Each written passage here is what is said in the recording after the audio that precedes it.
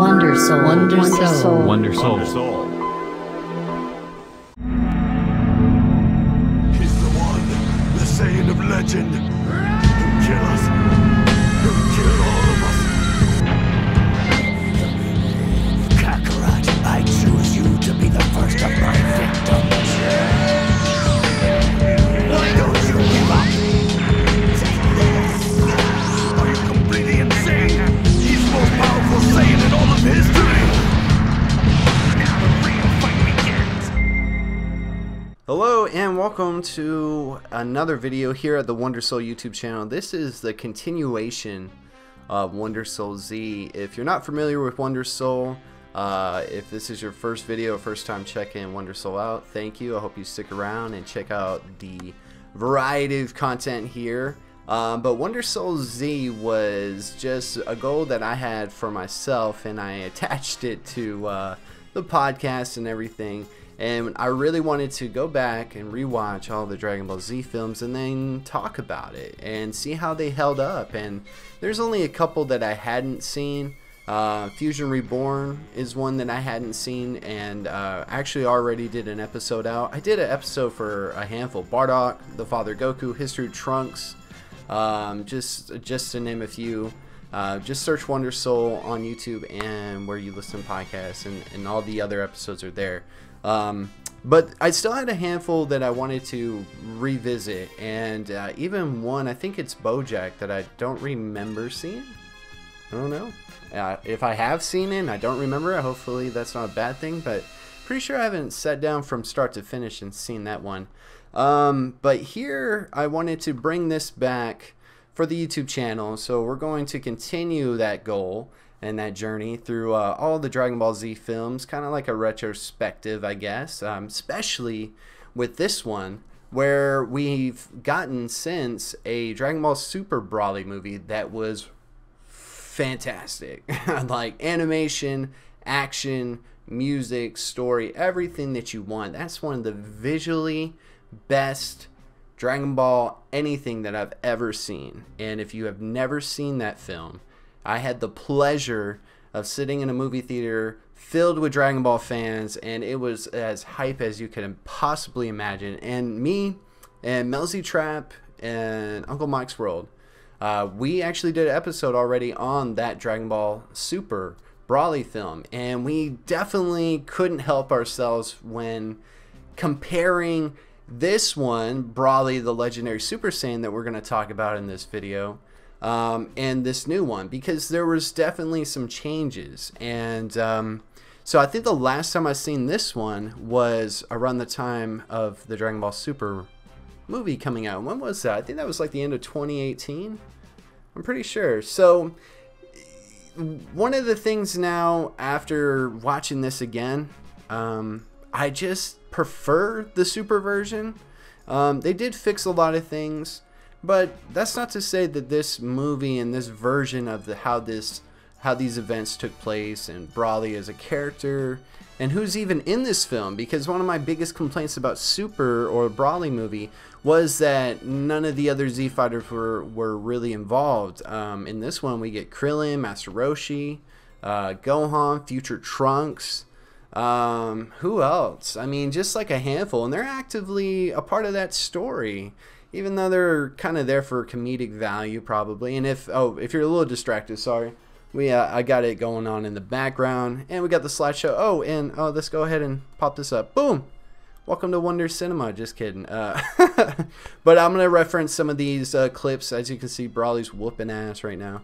So anyways, yeah, so they did some changes, especially in the Super movie. There was a lot of changes to the origin story and how these characters are connected. One of my gripes for this particular film or version is like BROLY's beef with Goku is because he was crying back when they were on planet Vegeta and they were like in the same room and all that, and Goku just cried so much it really annoyed the living hell out of BROLY. So now he's got this thing against Kakarot.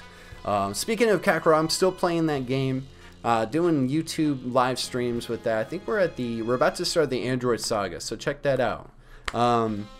Great game too. If you're a Dragon Ball fan, you haven't picked it up, please Besides the flight control, you're good. But I never liked that, so I kind of like how they tied up the Saiyans as like this new trinity. You got Prince Vegeta, you got Kakarot, and you got BROLY. And they're like the 3 last pure-blooded Saiyans in the universe. I like how they involved Frieza. You know, a lot of the directions and the different takes that they did with the super version of BROLY, I enjoyed. In this one, obviously, BROLY is really Jekyll and Hyde, kind of, right? He's very emotionless. He seems like a zombie. His dad's controlling him, obviously, and his dad does that in the Super. But Super felt like he had more of a personality. He wasn't so drastic as far as his physical appearance, I think, because given BROLY in this version, the old OG version, he's like skinny, you know, a little lengthy. In the Super version, he's still kind of, you know, he's still kind of buff. So I kind of like that. And plus, he just kind of seems like in this version a angry, unstoppable force that's just like almost brainless until he powers up, and then you hear his dialogue more and stuff, and he kind of has more of a personality. So I kind of like what they did with the Super version. They made him more sympathetic. You know, in the end, spoilers, you know, he's still alive, and Goku even calls him his friend, where in this one there's a little thing about that where, you know, I think Goku's like, you know, my real name's Kakarot, but my friends call me Goku, and you're not my friend. I don't know, some cheesy lines. There's another line that I literally wrote down. I was like, I gotta mention this.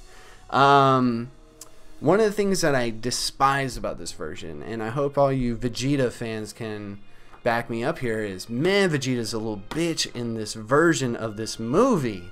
Like, I get it, and BROLY's dad, he does make a point. He's like, ah, yes, Prince Vegeta, you would understand, you know, the gravity, the weight of BROLY being this legendary Super Saiyan. But I'm thinking to myself, like, damn, they're all Saiyans, and not only that, they're Super Saiyans. Future Trunks, this is supposed to take place in another timeline, but if we were to pinpoint a point in the series, in the anime and manga, it'd be around the Cell games, the Cell Saga. Obviously, we got Future Trunks. He's got that long hair after he gets out of the hyperbolic time chamber, training with Vegeta. But yeah, Vegeta just pissed me off. I just hated how they treated him.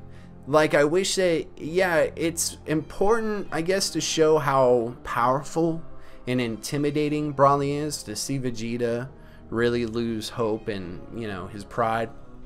That's really crazy. Look, he's just getting handled. I mean, don't get it twisted, all the characters get handled in this one, which is another thing. It felt like we had more of a growth, a steady growth of power levels, especially with Vegeta. We got to see him take on BROLY one-on-one and stand his ground, if not wipe the floor with him a little bit.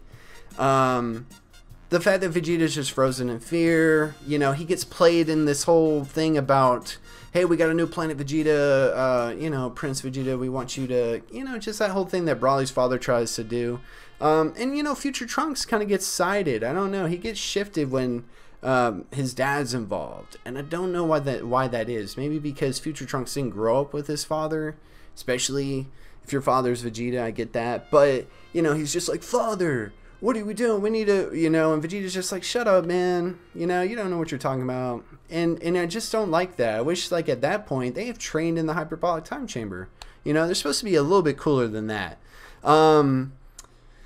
Gosh, I got a bunch of notes right here. I'm not going to make this go super long, so let me just stay on point. So BROLY and his father, new planet. Yeah, that plan, didn't care for it. You know, this whole idea, like, okay, we're going to lure Prince Vegeta to this new planet that's actually in a direct path of some comet. So it's going to blow up the planet, hopefully killing, at least for not King Vegeta, but BROLY's dad. His plan is to kill BROLY, Prince Vegeta, everybody. And he knows about Kakarot, he knows about Goku. But that plan just seems like, dude, you went too many, you know, different roads to just get to that one simple destination, you know. But I guess like in the long run, he wants to have his revenge, but he also wanted to save Earth, and he knew that BROLY, being who he is, probably would have destroyed Earth. You know, and that's another thing. BROLY's on Earth in the Super version. Let's see, the music in this, fantastic. It is, these old OG Dragon Ball Z films are filled with classic, awesome, heavy alternative rock that made me so hyped, and I honestly checked out Linkin Park AMVs, and that's part of the inspiration to the AMV that I did, plus Ultra, because I mean, I really enjoyed that kind of music growing up. I think your music taste changes. And the music in the Super one is like this, like chanting. It's hype. Don't get me twisted. I just feel like this rock just was always kind of like setting the tone better for a villain, especially, and somebody as intimidating as BROLY. So the music is fantastic. Let's get into like the origin story. So they tie more of like the Bardock, father of Goku, planet Vegeta getting blown up. There's more of a tie-in with Frieza. I feel like that made more sense, but I think in this one it's such a personal vendetta against Vegeta, and because of that, you know, I think at this point, well, Frieza's not even around at this point in the story, so it makes sense. But I hated how gullible Vegeta was. But then you have King Kai. He drags Goku into it. You know, he's like there's the Legendary Super Saiyan and all this stuff, these power levels, check it out. But like, I liked how they kind of set up that origin story with them all being Saiyans. That makes sense. And you know, what they did for BROLY as far as his personality, like I've already mentioned, I feel like this version is just like pure evil, pure chaos. At least in this new version, the Super one, we get a little bit more than him just knocking around all these characters and stuff, because he's just a brute force. But you know, that's about it really on that. BROLY's just so OP'd. He just wipes the floor with them this whole movie. And it's like Vegeta's over there like, why are they fighting? He's the Legendary Super Saiyan. And I'm just like, come on, Vegeta. Even Piccolo shows up. I don't know. He says like, my ears, Goku, like I can hear everything in the universe. It's like, all right, Piccolo, you must have selective hearing, because this shit been going on. But he shows up, and he's even looking at Vegeta and is like, where's your Saiyan pride, bro? You're supposed to be this prince of all Saiyans, and now you're frozen in fear. And there's like this scene where Piccolo's lifting him up from his shirt, and Vegeta's just kind of like a little like head laid back, like his body is just numb and ragdollish and stuff. So you know, it's one of the cool things though was this involvement with the other Z fighters, but more of like that scene when you see Trunks, Gohan, and Goku all turn Super Saiyan. That's crazy. I mean, it basically took what, 4 Super Saiyans. Piccolo's pretty strong at that point. The only thing Piccolo did in Super was, or in the Super movie of BROLY, is what did he do? I guess he suggested that they fuse. He didn't fight or anything, and I don't think he taught them the thing. He just gave them a place for them to like retreat to. But yeah, Piccolo, you know, I like seeing all these other characters get involved more, even though they get their ass whooped. Still, I mean, it's nice to see. Because in the Super version, they're just canceled out. They're not there at all. And Piccolo's just kind of like the MVP. He kind of riles them up, you know, and he gets everybody back into, you know, fighting shape and fighting mentality.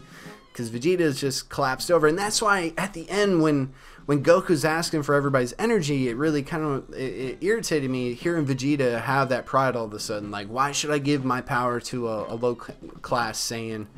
I'm the prince of all Saiyans. Bro, where was that just 5 minutes ago, you know? I mean, he does snap out of it for a moment, and I think he just gets beat up, honestly. I mean, but who doesn't?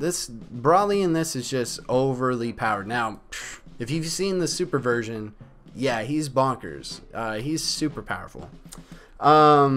But yeah, I mean, I can nitpick and things, and there are those obvious differences between this one and the Super one.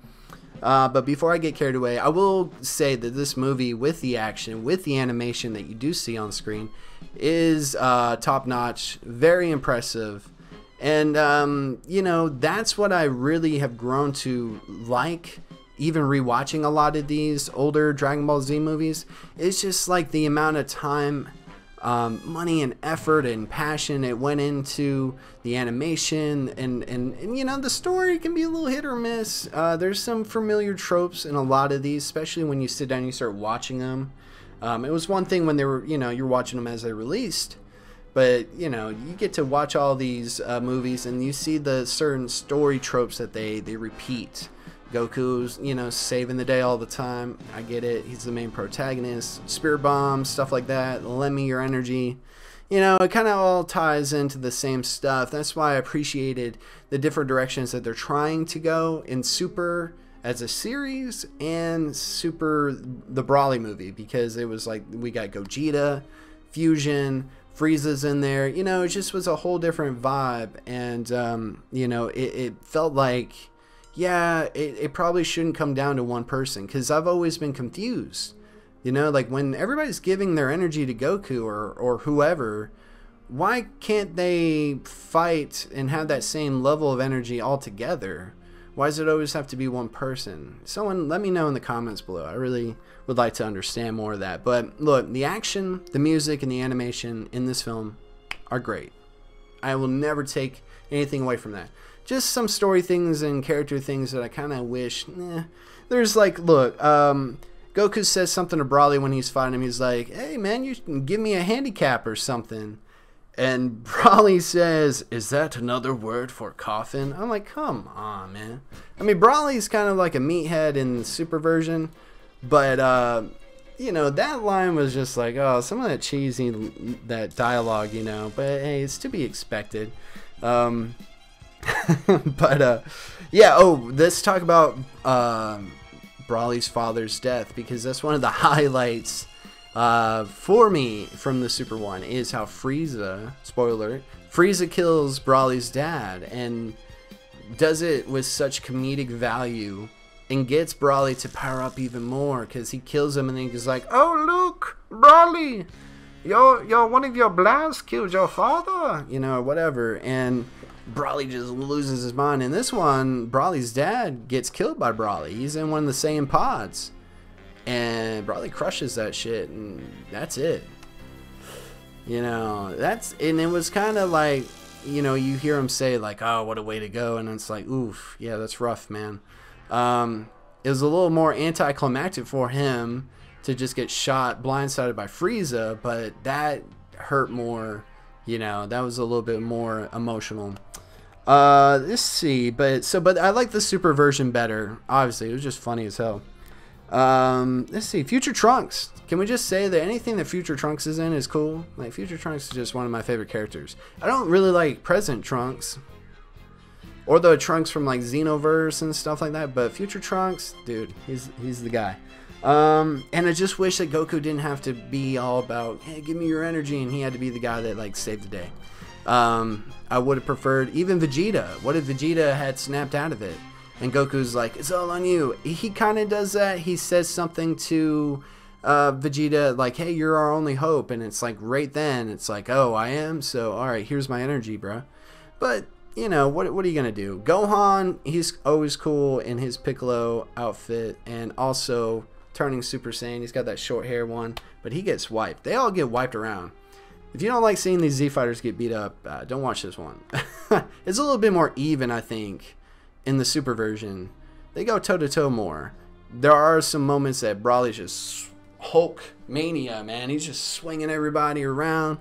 He's literally just punching them through mountains and shit. So it gets a little bit intense. But yeah, BROLY's he was just this train of just freaking unbelievable, intense, chaotic power, and that gets pretty wild. Obviously, Goku finishes him off, he blows up, and there's 2 sequels to this movie. So there's like Bio BROLY And what's the other one, guys? You guys let me know. I forgot. They're not that great. They're not that good at all. I kind of want to avoid them, but if you guys want me to watch them and check them out, let me know in the comment section below. And by the way, why don't you let me know what the next movie should be? If you follow WNDRSOUL on Twitter and Instagram, I'm going to post what ones we have left. And that way we can select and we can continue these Dragon Ball discussions week to week. Alongside My Hero Academia Season 4 reactions every weekend and new episodes of the podcast every Friday. So, yeah, with that, I mean, look, this is one of the classics. It wouldn't bring a character like BROLY, even though in this one he's just kind of like a angry, super powerful guy. Doesn't really have a lot of dimension to him. They fixed that in Super. But there's so many people. I've heard so many people mention this, like Ghost Plant Studios, who was on the podcast recently. Go check out his podcast. He was mentioning how BROLY's one of those characters that's just cool. He's cool looking. He's this legendary Super Saiyan. He was only briefly shown, but gained this huge fan base. So, but I like the cosmetic difference that they've done with him. As far as Super, like his look in Super to me is the preferred one. I've heard other people disagree with that, so you guys let me know, which one do you prefer? What version of BROLY do you prefer? And I think there's both versions, right, in Dragon Ball FighterZ, the video game, right?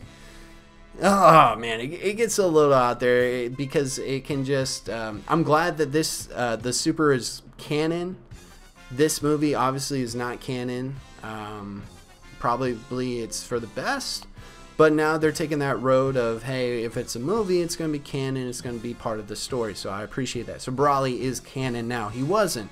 And let me get you guys' thoughts on what you thought of this movie, what you thought of BROLY as a character, what you thought of this video, and let me know in the comment section below what next Dragon Ball Z film you would like to see, and what other villain would you like to see get brought out of these movies and films and become canon that's not canon already, maybe in the future in Dragon Ball Super or whatever comes from that, because I think we're still waiting on Dragon Ball Super. I don't know where it's at, but other than that, I hope you guys enjoyed our BROLY, the Legendary Super Saiyan discussion. Overall, I like this movie. I'm going to watch them all. There's still the nostalgia there of seeing these films. I'm not really here to talk about them and review them per se. I mean, if I don't like it, I don't like it.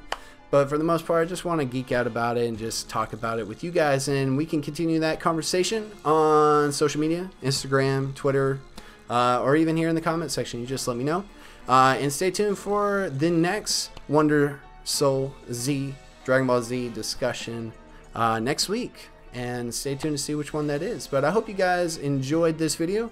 If you would like to support the channel, subscribe and check out the other videos that are there on the YouTube channel. We have Wonder Sounds Volume 8 that just released, the podcast, Wonder Talk featuring Ghost Planet Studios, Kakarot gameplay, so much more. But thank you guys for watching this video. Thank you for all your support. I hope you guys do good and take care.